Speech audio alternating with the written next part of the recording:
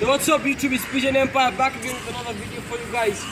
And this is the most requested video in the comments when I showed you guys in the last video about the loft size. Everyone started hitting me up. They want to know the structure of this type of loft.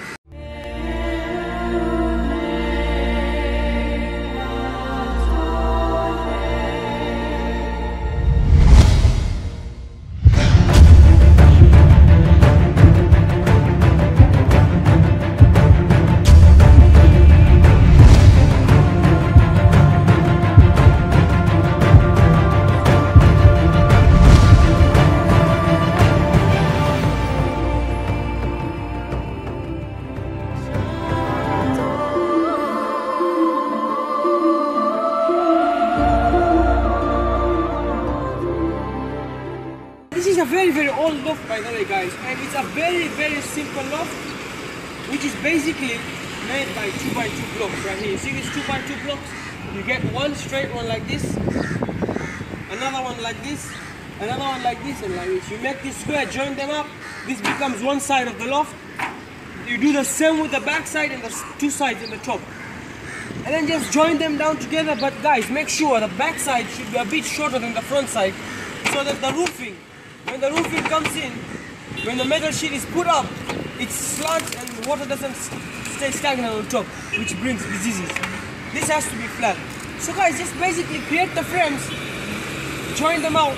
On the bottom guys, you put a plywood, or the way we did it, we put a plywood. But if in your case, you want to put it on the ground, you don't need any flooring for the loft guys. You just put it on the ground.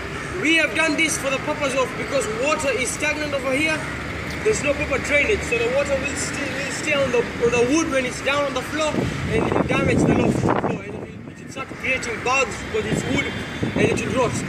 So for long-term purposes, we put it up on rocks like this. As you can see, there are stones here. We put it up on stones, and that's basically it.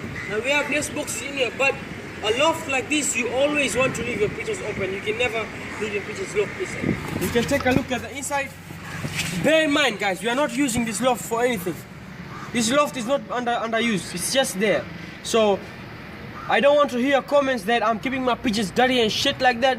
Understand the fucking situation and what someone is doing before you start talking shit. This loft is not under use at all guys, so do not jump to conclusions.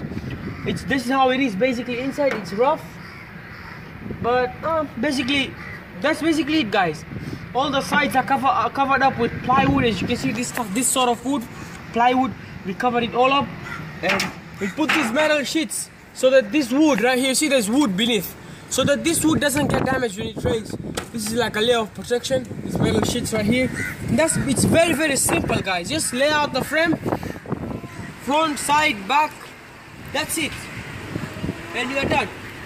All you need is some wire mesh, some metal sheets, and wood. This is all wood down inside guys. It's all plywood. It's all plywood in there, covered with metal sheets to stop it from rotting with rain. And that's basically it. I hope I answered your questions about this loft. If you have any questions, hit me up. I'll make a blueprint, a drone blueprint, and send it to you guys. Hit me up on Facebook for that. That's basically it guys. This concludes the video. Make sure to hit me up on Instagram, Snapchat, Facebook, all the links are in the description below guys. Make sure to hit me up in the comments down below after you see the video, what you think about the video. Anyway guys, let me get up out of here man. It's Pigeon Empire. Let me get up out of here right now man. Pigeon Empire, we off.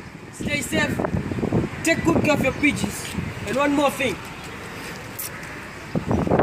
Ladies and gentlemen, raise your middle fingers up in the air and say with me, all y'all haters, all y'all trolls, go fuck yourself and die. It's your boy No Ceilings. I'm out baby.